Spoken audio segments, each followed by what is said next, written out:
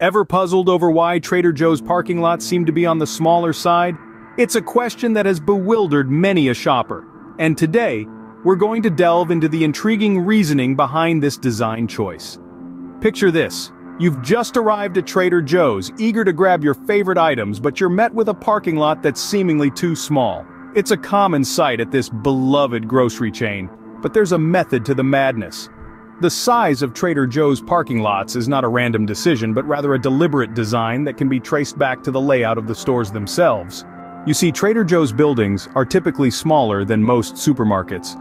While larger grocery chains build expansive stores with ample parking spaces, Trader Joe's opts for a more modest footprint. This results in a parking lot that perfectly complements the square footage of the store. Now you might be thinking, but it still feels insufficient. And you'd be right. This feeling of insufficiency could be attributed to the high traffic that Trader Joe's experiences daily.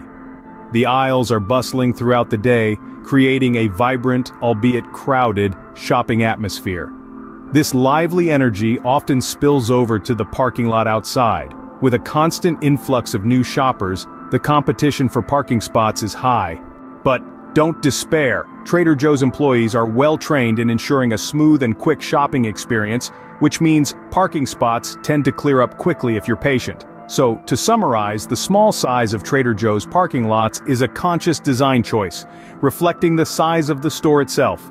This, coupled with the high customer traffic, creates a bustling environment that can make the parking lot seem more cramped than it is. But with a little patience and the efficient work of the store's employees, you'll find that parking spot you're after.